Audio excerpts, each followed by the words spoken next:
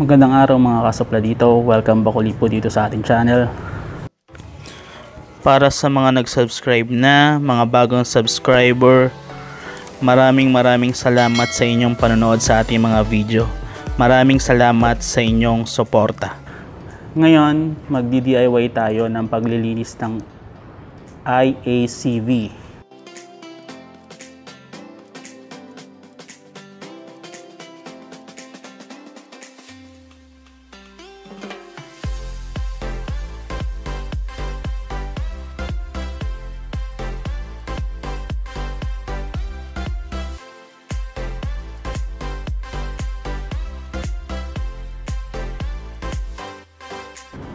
Para sa manual na EK.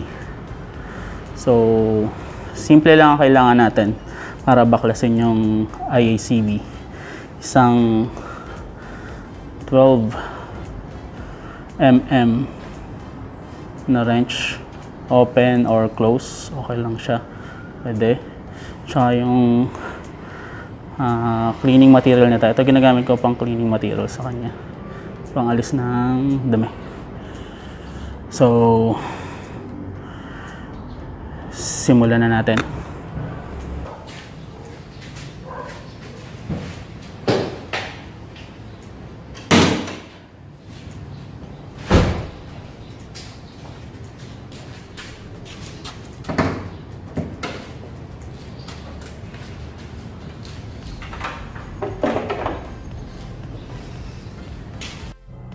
Ang IACV sa EK makikita sa likod ng intake manifold. Ito siya. Ayan.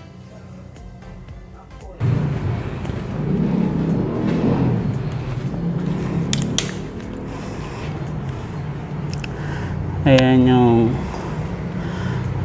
IACV. Dalawa lang yung tornilyo niya para natin mabaklas. Ito, tsaka ito.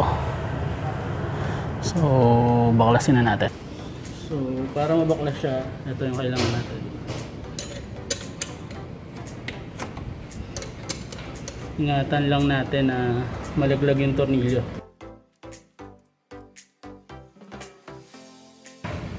So, tanggal mo siya. May socket lang siya dito.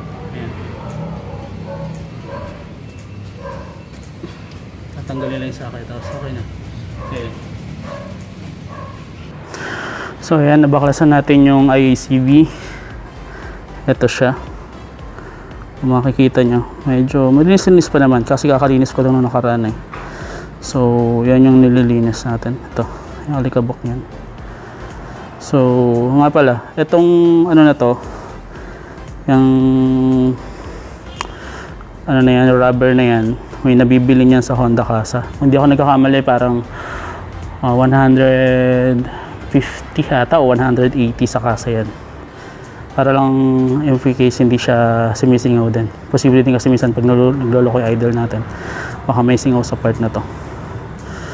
So ano lang to, preventive maintenance lang, linis lang. Wala naman ako nararamdaman kakaiba sa auto ko ngayon. Para lang at least malinis siya. Ayun, sa paglilinis, ang ginagawa ko lang, ini-sprayan ko lang ito para mawala yung dumi.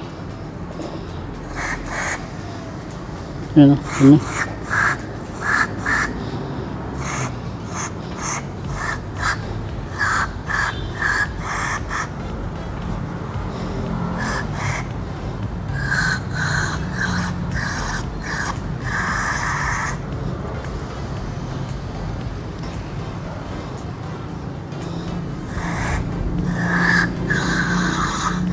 Sa mga singit-singit lang din.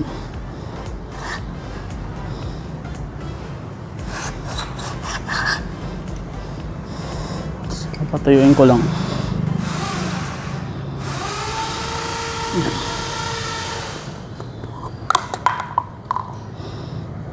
Yan, malinis-linis na siya.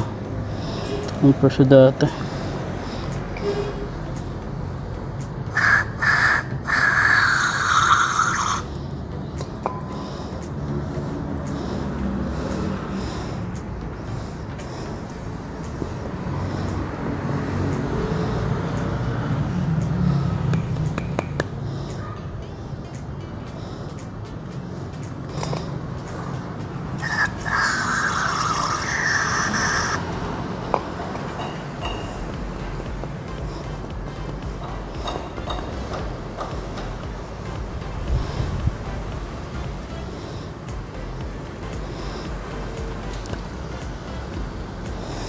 Nga pala, share ko lang sa inyo, bili pala ako ng ano, nagsusubok ako ng ano, IACV na nabibili online. May nabili ako sa AliExpress, Taiwan made.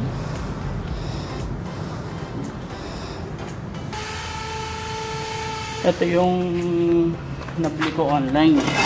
Bali, inabot to ng ilang buwan bago makarating sa akin. Ito yung part number niya. In-order ko siya parang bago pa ito mag-quarantine, hindi ko na siya nakakabit eh. So parang inabot siya ng 1 month. Nabili ko lang siya sa halagang ano, kalimutan ko, parang 2.5 ata, tapos free yung shipping niya. However, magbabayad ka kasi sa field post siya, ano, babagsak siya sa field post eh. So magbabayad ka sa field post ng ano, parang 115 binayaran ko sa field post natin, Philippine field post. Walang bayad yung shipping niya from, I guess from Singapore ata to o Taiwan. Kaya ma-recall kasi matagal na nasa akin to. So ito siya.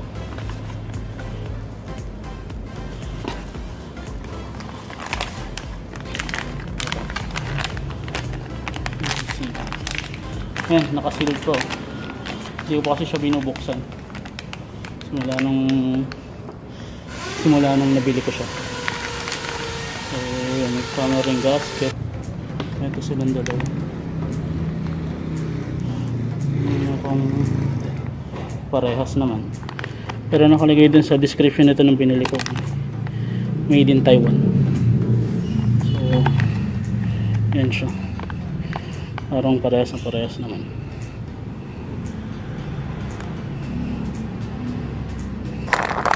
Buksan natin.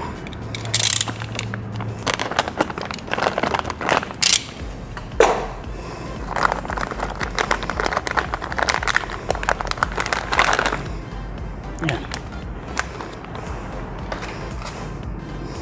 Ito siya.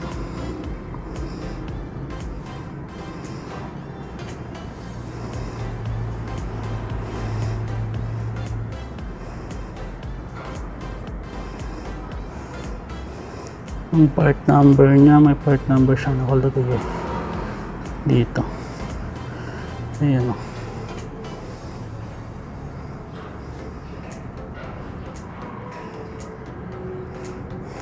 Tapos meron pa siya dito eh. Serial number.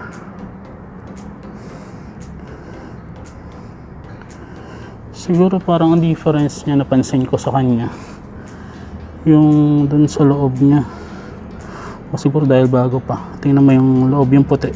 Tingnan nyo yung white na to. Ayan. Tsaka yung dito, parang yung giting-giting niya. Ayan.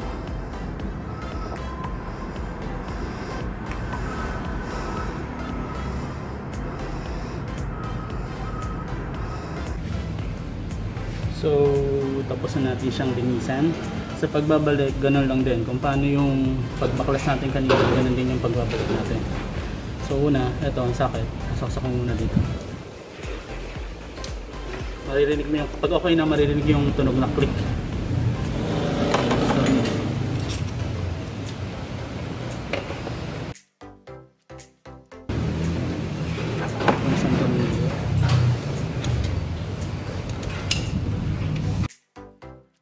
Sa paghigpit, huwag masyadong sobrang higpit kasi baka malostret.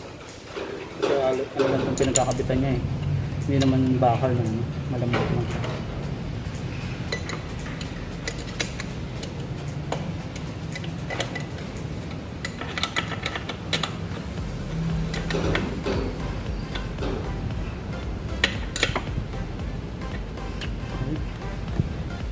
So, tingnan natin ngayon kung mag-start.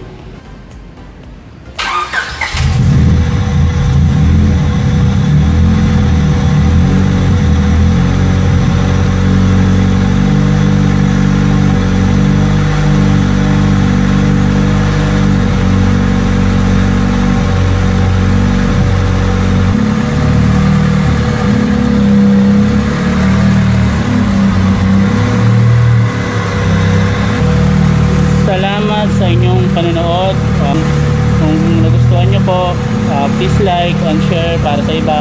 Then subscribe po kayo kung gusto nyo pa po. Maraming salamat sa inyong panonood. Salamat!